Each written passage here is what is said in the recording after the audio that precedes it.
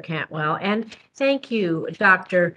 Prabhakar, for being here. And I'm just so proud of you as a first woman to earn a PhD in applied physics from the California Institute of Technology, where you also earned a Master's of Science in Electrical Engineering. And you're here today to talk to us about good, strong science and technology policy.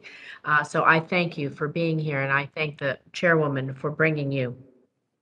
I also want to agree with the chairwoman. I'm not going to talk about this today, but how cyber security is so important and should be part of our national strategy. But in order to do that, we have to have access for STEM education. So one of my top priorities in Congress is supporting STEM education in the STEM workforce, being a woman in STEM myself.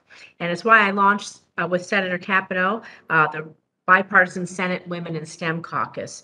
I'm proud to have introduced several STEM-related bills, including my STEM Restart Act with Senator Hyde Smith, my Rural STEM Act with Senator Wicker, and the Building Blocks of STEM Act with Senator Capito, which was signed into law last Congress.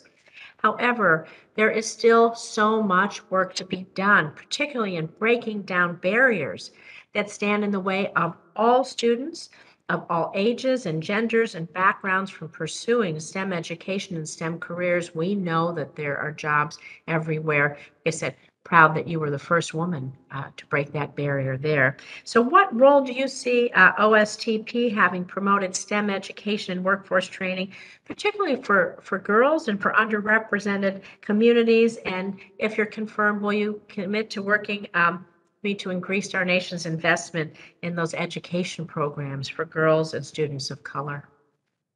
Senator, thank you for your question, and thank you for the enormous amount of work that you've done on this vitally important topic. As we've been discussing today, I see two big reasons that this wider participation in STEM is just critically important. We've made enormous progress since I was an undergraduate in the 70s, and when I look around and I start to see many more people of color, people from all different backgrounds, many more women, I can see that we're making progress, and it's also clear we've got a long way to go, and the work that you're doing, I think, is important in that. This is a process that accelerates, I think, as there are more and more role models, people who look like you when you're a kid. I think that's enormously beneficial. But progress here comes in many different forms, and I know that improving STEM opportunities and improving our STEM workforce is something that is part of I've seen it as part of what many different parts of the federal R&D enterprise does. And historically, and I believe continuing, OSTP plays a role in pulling all of those pieces together and helping to make sure that they really are fully effective. So if I'm confirmed, this is an area that I would look forward to working with you on. Thank you, because you know what? These are good jobs. They're really creative jobs. They're jobs for everyone. But what do you need to do all these cyber jobs, tech jobs, STEM jobs, whether they're education, programming, research, development, you name it, engineering? You need broadband. You need broadband. And so last year, Congress passed the Infrastructure Investment and Jobs Act. I was proud to help write part of that bill, drafting key portions of the law, including my Middle Mile Broadband Deployment Act. It's part of that $40 billion broadband equity access and deployment program to invest in last mile infrastructure. And so I know I have a short time left, but I do believe by investing in these high-speed networks, especially for our anchor institutions across the country, we could see greater participation in science from our rural communities.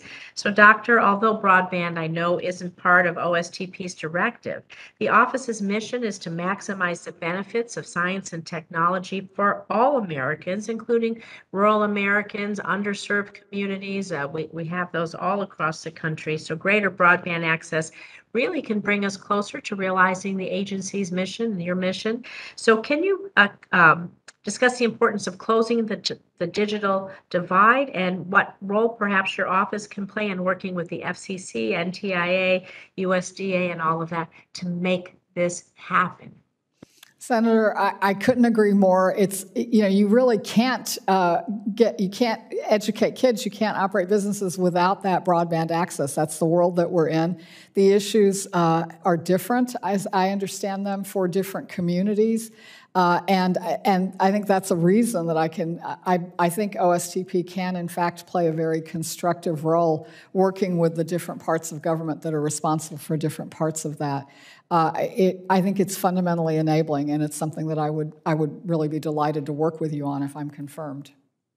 Thank you. I think we just need a whole government approach to create the foundation for success, and I look forward to working with you in the future. Thank you, Madam Chair. Thank you. Senator